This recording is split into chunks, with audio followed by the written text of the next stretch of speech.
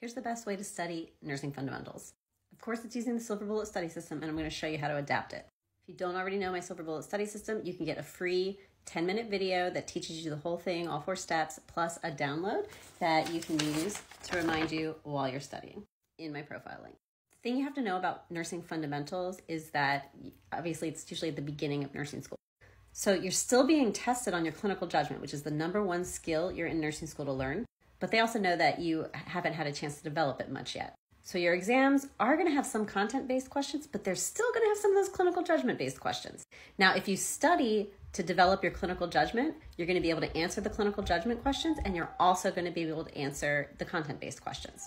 If you study only for content, which means like not with the Silver Bullet study system, then you will still be able to answer the content-based questions, but you're going to have a lot of trouble with the clinical judgment-based questions. A lot of students can get by studying this way through the first 1 or 2 semesters, but then it starts to really build up because you're not developing your clinical judgment, and then you start failing more and more exams. But if you study with the Silver Bullet study system from the beginning, you're going to do better. And here's how you can approach fundamentals with that. The key thing is because it's early in nursing school, a lot of the things you're studying are actually normal.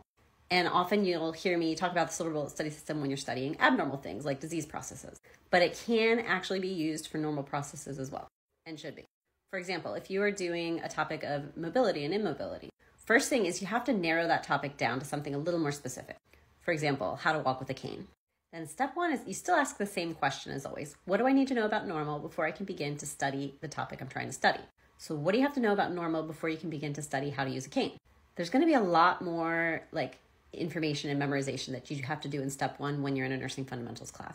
Because since the topic of learning how to work with a cane is a normal topic, you have to study how do you walk with a cane in step 1. What are the normal steps? What's the patient education? What kind of things are we going to look for here? Then when you go to step 2 is always we're asking what has broken or changed. And this is not saying why do they need a cane. That is not what this question is asking. It's saying what has broken or changed with regards to walking with a cane. And the answer should be nothing at this point, right? Nothing has broken or changed. But we need to practice our clinical judgment, which means we have to do a thought experiment.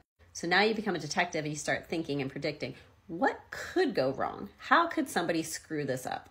And it should be pretty easy to come up with, just 2 or 3 quick ideas based on what you studied in step 1. So we're always connecting the dots. Maybe they use the cane in the wrong hand. Maybe they keep loose throw rugs all around their house. Stuff like that. It's basically like the opposite of some of the stuff you learned in step 1. Then you move on to step 3, crystal ball predictions. What could go wrong? What's going to happen next? And you predict. So if you're not using the cane as directed, you're going to have problems, right? You might have arm pain. You might be at higher risk of falls. If you have loose throw rugs, you're going to be more likely to trip. And then step 4, nursing care. What are we going to do about it? We're going to correct those problems. We just take it right back. Are we using it in the wrong hand? Let's make sure we put it in the right hand and explain why. Are they tripping over floor rugs? Let's remove those from the home and come up with a different type of flooring solution. If it seems a little oversimplified to you, that's good because it means you are understanding the process. This is clinical judgment.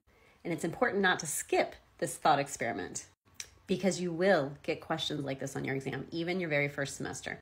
These are not questions that you can just look in the textbook and memorize. They're things you have to think through. So you practice it in your study time. And it's going to pay dividends next semester and every semester after. Because by taking the time to work on your clinical judgment now, it's going to get better and better gradually. So when you get to the topics that other classmates are thinking are so difficult that lead to those nursing school horror stories, you're going to be kicked back being like, I got this.